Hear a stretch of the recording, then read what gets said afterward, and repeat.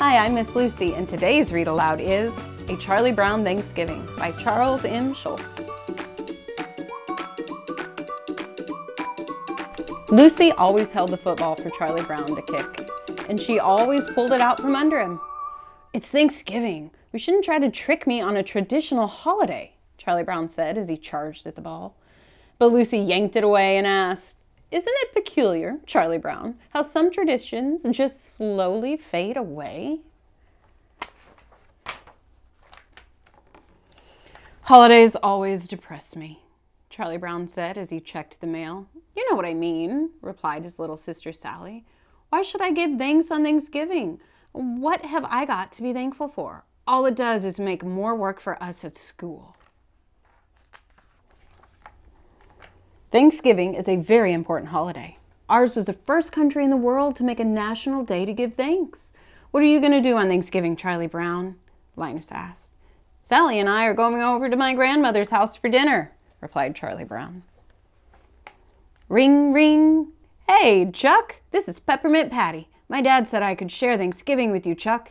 And remember that kid Marcy? She's going to join us, and Franklin too. See ya." The three guests for Thanksgiving dinner. "I'm not even going to be home," moaned Charlie Brown. "You simply have two dinners," Linus said calmly. "Cook the first one for yourself and for your friends, and then go to your grandmother's with your family for the second one."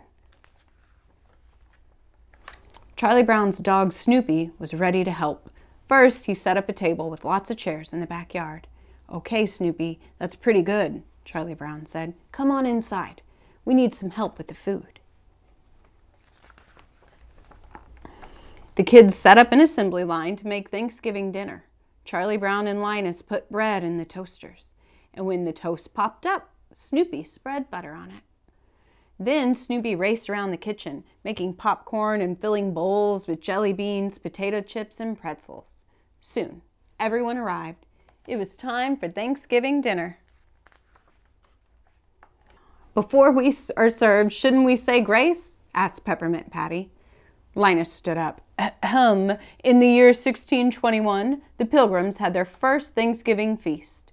Elder William Brewster, who was a minister, said a prayer that went something like this: "We thank God for our homes and food and our safety in the new land. We thank God for the opportunity to create a new world for freedom and justice. Amen," Peppermint Patty said. On each plate, Snoopy proudly placed 2 slices of toast, a pile of popcorn, and a handful of pretzel, and lots of jelly beans. Then he sailed each plate down the table like a frisbee. "What blockhead cooked all this?" Peppermint Patty asked angrily when she saw the funny food. "Don't you know anything about Thanksgiving dinner?" Charlie Brown got up from the table and sadly walked away. "You're kind of rough on Charlie Brown, aren't you, sir?" Marcy asked. "Rough? We were supposed to be served a real Thanksgiving dinner," replied Peppermint Patty. "Sir," asked Marcy, "did he invite you for dinner, or did you invite yourself and us too?"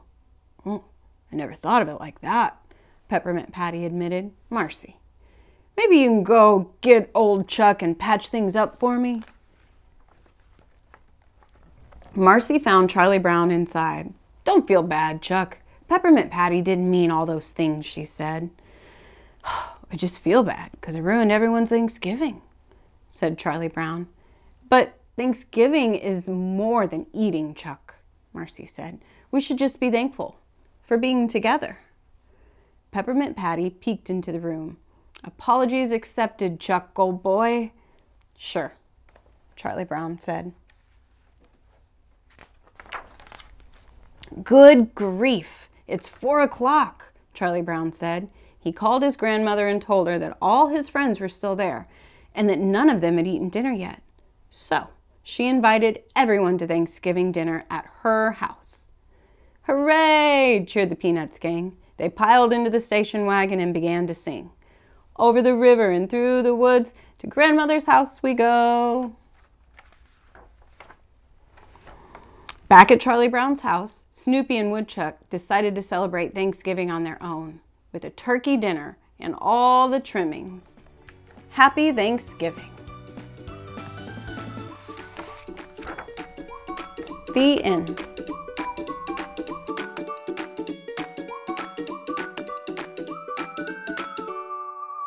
Thanks for watching the WPL Read Alouds. Don't forget to like, follow, and subscribe for more content.